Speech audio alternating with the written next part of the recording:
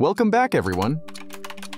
In the last video, we followed the incredible journey of George Gamow and explored the fundamental concepts that shape our understanding of the universe. Now, let's continue this adventure, diving even deeper into the mysteries of the Big Bang and the formation of the first atoms. Light can transform into something else: matter.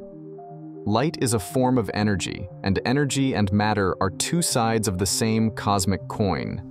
They are completely interchangeable, and the more energetic the light, the higher the likelihood it will transform into matter.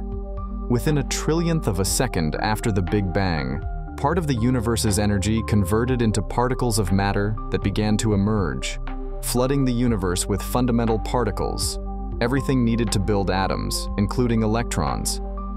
However, we still have to wait hundreds of thousands of years for these particles to actually come together to form the first atom. We already have electrons, but to make a hydrogen atom, like the one explored by our travelers, we also need a proton. Unlike electrons, protons are made of something else: quarks, fundamental particles that also appeared during the partial metamorphosis of light into matter. Quarks come in different flavors, but the most important ones for our story of atom formation are the up quark and the down quark. Up quarks have a positive charge, and down quarks have a negative charge. A proton is made up of two up quarks and one down quark, giving the proton an overall positive charge. But these quarks are not natural companions. Electric charges act like the poles of a magnet. Opposites attract, but like charges repel.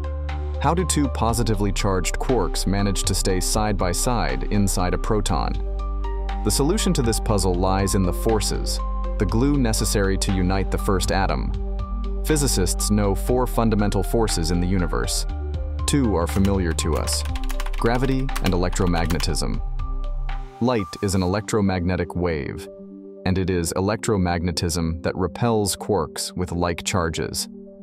In the atomic world, two less familiar forces come into play. The weak nuclear force governs radioactivity, but it is the strong nuclear force that truly dominates here. It is a duodecillion times stronger than gravity. That's 10 followed by 38 zeros, significantly more zeros than there are stars in the observable universe. The strong nuclear force is also 100 times stronger than the electromagnetic force. So, two quarks with the same charge may want to repel each other, but the strong nuclear force can counteract this electromagnetic instinct and keep them together. However, there is a catch. The strong nuclear force may be the queen of forces, but the realm it governs is minuscule. It only has dominion over the tiniest distances, about a trillionth of a millimeter. Initially, the energies are too high for quarks to bond through the strong force. When quarks formed, the temperature of the universe was over a quadrillion degrees Fahrenheit. Although they pass very close to each other, quarks collide with such high energy that they cannot unite. But the new universe is always expanding. It cools as it grows, and the particles within it slow down. After the first millionth of a second, the temperature drops to mere trillions of degrees, and the first protons manage to form. Neutrons also form, the other type of particle you'll find in an atomic nucleus. They are made of one up quark and two down quarks. Seems simple, right? But again, like Bohr's model of the atom, neutrons and protons are not so straightforward. For one thing, the three quarks together, known as valence quarks, make up only 1% of the mass of the proton. The rest is occupied by particles called gluons. These are the particles that carry the strong nuclear force. It is by exchanging gluons that the trio of valence quarks manages to unite into a proton. But it gets even stranger. Occasionally, the gluons accumulate enough energy to transform into a quark, and its antimatter equivalent, the antiquark. These so-called C-quarks quickly recombine back into a gluon. So, at any given moment, a proton is actually a blur of valence quarks, gluons, and C-quarks. We do not yet understand all the details, and experiments like the relativistic heavy ion collider in New York are helping physicists investigate more deeply inside the proton. What we do know is that gluons and C-quarks make up 99% of the proton's mass. Since they are not permanent, physicists refer to C-quarks as virtual particles. This means that the mass of the proton, the particle you'll find at the center of every atom in the universe, comes mainly from a myriad of C-quarks that actually do not exist. From the top quark to the bottom, from strange to charm, a full range of quarks can be found as C-quarks, appearing and disappearing for periods so short they do not violate energy conservation. A recent experiment at the University of Milan even showed that sometimes charm quarks appear at lower energies. And the most bizarre, charm quarks have nearly 1.5 times the mass of the entire proton. The low probability of this happening means their total mass is not added to the proton itself. The quantum world of the very small is a counterintuitive place.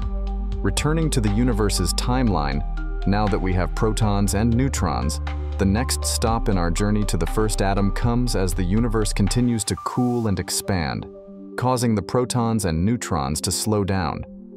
In 1948, George Gamow published a letter in the scientific journal Physical Review Letters. The paper suggests that within a few minutes after the Big Bang, the universe cooled to 1 billion degrees, enough to allow the strong nuclear force to unite a proton and a neutron. This proton-neutron pair is known as deuteron and is the gateway to a new way of building structures in the infant universe. Stars like the Sun generate vast amounts of light by transforming hydrogen into helium through a process called nuclear fusion. A little less helium comes out than the amount of hydrogen that goes in, and the difference is converted into sunlight as mass transforms back into energy. Along with Ralph Alpher, Gamow was the first to discover the series of steps by which fusion transforms hydrogen into helium, and deuterons played a crucial role, because when a deuteron combines with a proton, it forms the nucleus of a helium-3 atom. Then, when 2 helium-3 nuclei fuse, they form the nucleus of a helium-4 atom and 2 extra neutrons. In the modern universe, these reactions can only occur in places with extreme temperatures and pressures, such as the cores of stars. But similar temperatures were present throughout the universe shortly after the Big Bang, although not for long. There was only an incredibly short window for fusion to occur. The temperature had to be cool enough for deuterons to form, but still hot enough to fuse everything else. And this window opened less than a second after the Big Bang and closed about 20 minutes later when the universe cooled. A period of about 20 minutes in which about 1/4 of the universe's mass of hydrogen nuclei transformed into helium nuclei. And so we have a universe that is still only 20 minutes old, sprinkled with 12 hydrogen nuclei for every helium nucleus and 1 billion light particles for every nucleus. Incredible progress in just over 1/4 of an hour. But we still do not have the first atom. For that, we need to bind electrons in orbit around these nuclei. And that would take a long time. Electrons are negatively charged, and protons make atomic nuclei positively charged. Opposites attract, so the electromagnetic force can capture a passing electron and trap it in orbit around the nucleus. But the electromagnetic force is 100 times weaker than the strong nuclear force. So the universe needs to cool to just 4,000 degrees for the particles to slow down enough for the electromagnetic force to do its job. This will take 380,000 years of expansion after the Big Bang for the universe to reach this point. Then finally, the first atom forms. But, like the bizarre components of its nucleus, adding electrons certainly does not make things any less complicated. Electrons were discovered in the late 19th century, but time has only increased their enigma. With almost 2,000 times less mass than a proton, an electron is generally considered a single point with no shape or internal structure. Truly fundamental, like quarks. They do not orbit the nucleus like planets around the sun. Quantum physics tells us it is impossible to know both the position and velocity of an electron precisely at the same time. At any given moment, an electron is not in one point around the nucleus. It occupies all possible points simultaneously. A single electron envelops the nucleus like a mist, and we can only speak about where it is likely to be. Electrons, like all other fundamental particles, also have a curious property called spin. They are deflected by magnetic fields as if they were spinning charged balls. This rotation is counterintuitive. If you rotate 360 degrees, in other words, spin a full circle, then you return to the starting point. You are a spin 1 entity. But electrons are spin 1-2 entities. They need to rotate 720 degrees to return to the starting point. Except electrons are not actually spinning. Quantum physics prohibits that. While it is useful to think of them as spinning, they cannot. And so, everywhere we look, the inside of an atom is like a vast hall of mirrors. Deception, illusion, and subterfuge accompany each of our attempts to understand it. A bizarre quantum realm that defies common sense, shrouded in mysteries we are far from unraveling. But what we know is that the formation of the first atoms, about 380,000 years after the Big Bang, freed the light. Light photons now have a path to escape the previously impenetrable labyrinth they had created for themselves. With electrons suddenly sucked into orbits around atomic nuclei, there is a sudden increase in space between matter. Light can travel without hitting anything, and there it goes at 299,792,458 meters per second, or 186,282 miles per second. In 1948, Ralph Alpher and Robert Herman based their work on this and predicted that this first light flooding the universe, hundreds of millennia after the Big Bang, should still be visible today. And finding it would be the equivalent of irrefutable proof that the universe really began with a hot Big Bang.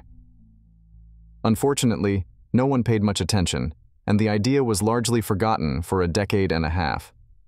In September 1941, World War II is in full swing, and the United States has not yet entered the war, but is preparing for it.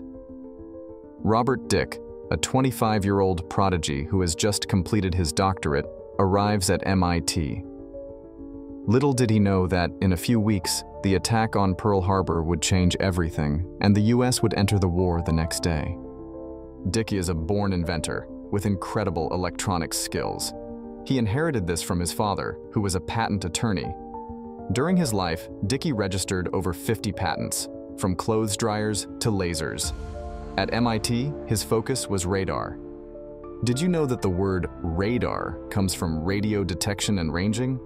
That's right. It was coined by the US Navy a year earlier. The radars of that time were not very accurate. They used radio waves, which are a type of light with the longest wavelength in the electromagnetic spectrum. But Dicke was working on something revolutionary, using microwaves instead of radio waves. Microwaves have a shorter wavelength, which means they can provide much more detailed images. Dicke invented a new receiver to capture these reflected microwaves, known as the Dicke radiometer. And this is where the young scientist's curiosity comes into play. He began to wonder if there would be microwaves coming from the cosmos.